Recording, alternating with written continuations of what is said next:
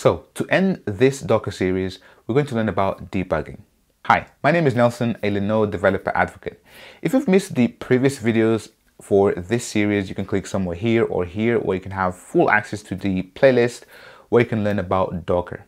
But in this video, we're going to learn how to debug our containers, and also I'm going to give you a quick preview about Kubernetes, because you've seen that we have one server, and the thing here is that if, for example, the container dies, we have to notice that the container is not running, first of all, and then we have to restart the container, right?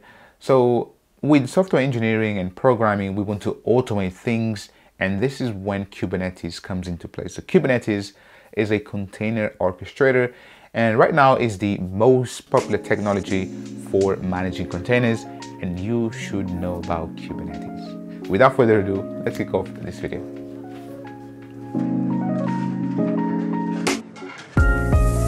So in order for us to debug when working with Docker, I'm going to show you a couple commands that are really useful. So in here, let's go ahead together and type docker ps. So docker ps allows us to see the list of all available running containers. So here, if I basically zoom out a little bit, and there we go. So now you can see things much clearer. So here we have a bunch of containers, right? So remember when I discussed about the Docker architecture, I've said that a container contains basically everything to run your application, right? It contains the operating system, the libraries, tools, and the application itself, right? So sometimes you want to basically investigate what is happening within the container itself. So how do you jump inside of the container? So let's take, for example, this container right here. So Mongo Express, so here, and let's together type. So here, let me just put this a little bit bigger. There we go. So here, I'm going to say docker and then exec. So this is the exec command. And then I'm going to say dash dash and then help. So this command in here allows us to basically, so here, run a command in a running container. So what I want to do here is the following. So here I want to say dash, and then I want to say IT for interactive right here, and then allocate a TTY, and you'll see what is this in a second, right? So here I'm going to say IT, and then I want to pass the actual container name right here, and then I'm going to say bash. So I think inside of this container it's using bash as its default shell. Enter, and fair enough. So it's actually using bash, and you see that now I'm inside. So now I can say ls and check this out. So this is the Linux file structure, right? So actually not here, but if I go to root, for example, so here, so cd, and then you can see that we do have here bin dev etc home lib opt proc root temp user var, so on and so forth, right? So cd there for a second, ls, and there we go. So you can see that that's the file structure. Now if I type cd and then go back to the previous folder, which was I don't know why I landed in here, so node modules and then Mongo Express. That is a bit weird, right? But here ls, this contains basically the app.js. It contains basically some let's just have a look inside. So cat and then config. So this is Mongo specific, and don't worry too much about this. I'm just showing you how to basically navigate around inside of the container. So basically this is just Linux, right? So we've just hopped inside of a container, right? So I've just pressed Ctrl D to exit. So here, if I type docker again, so the command is docker exec and then dash it. Now here I could say, for example, env, and then remove the T in there, and you can see that this now just runs this command right here. So basically I just executed the nth command and it gave me all the environment variables right here. So remember from the previous video, we actually did set these three environment variables. Or actually, I think it was a little bit more than that, but we configured some environment variables here, root pass, and then the, actually it was on the other one. So we have two containers, right? But here you can see that we have all the environment variables, right? So let's just take another, so docker ps, another container, and this could be really any container. So let's take my app, for example, here, and I think in here, so here, let's just say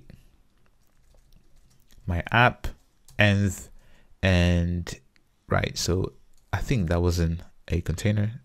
Oh, that was the image. Yeah, that was the image name. So the container name is right here. So you can see that we have Mongo Express, Mongo, and then these random weird names, right? So let's just take some Nginx, for example. So clear the screen and then run again some Nginx, enter, and there we go. You can see that we have these environment variables inside of that container. So now let's basically say it in here, and now for Nginx, I think it's using sh, and there we go, I'm inside. So here ls, and there we go, we are inside. So here I can say cd and then etc ls, and have a look, we have a bunch of things in here. And then what I want to show you is, because we are using Nginx, so here we should have Nginx. So here, this folder, so this is where the default configuration is. So nginx, just like that, and then ls, you can see that we have a bunch of other things, but I want to cat nginx, so this file right here, so nginx conf. So I want you to see that this is the configuration, so the default configuration for Nginx, and there we go. So basically now you know how to jump into containers, right? So if you want to basically see around and investigate something, this is how you do it. The other command I want to teach you is, if I press Ctrl D in there, so the other command I want to teach you is logs. So docker and then logs.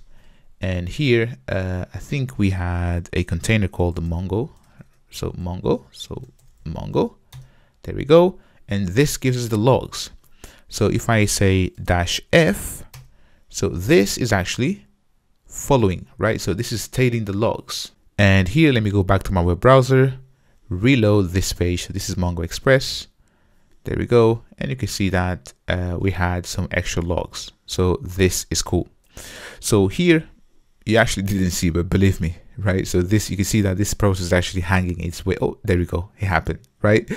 So I'm not lying to you. So here, let me just press Ctrl C, and this is how you view logs. It's very simple. So docker logs, and then the container name right here, or you can pass the ID and whether you want to say -f or not. And to be honest, these are the two commands that you're going to be using when, you know, investigating things around. Also, you might use, for example, docker and then network. So docker network. So here you can say list networks, for example, and you can see all these networks. And if you want to describe or inspect, for example, so information of one or more networks, you can do it. But most of the time you're going to exec into containers and also checking the logs, right?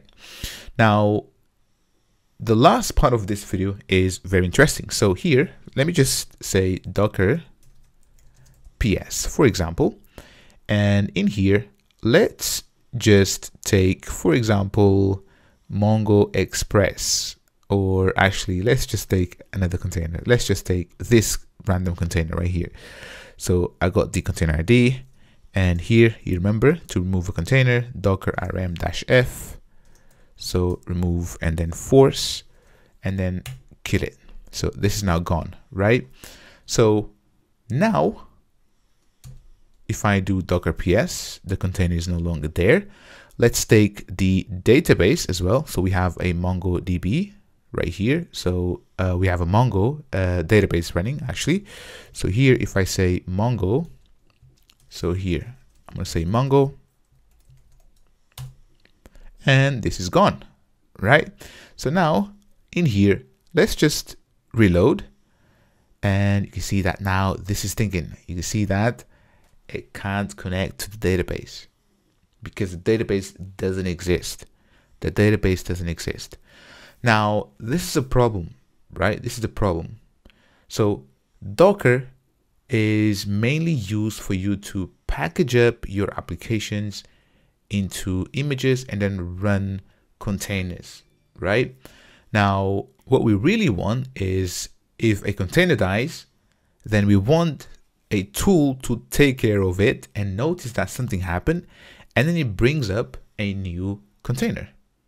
Or even better, if let's say now I'm getting lots of requests and now I want to have 2 containers up and running, we can't do it with Docker, right?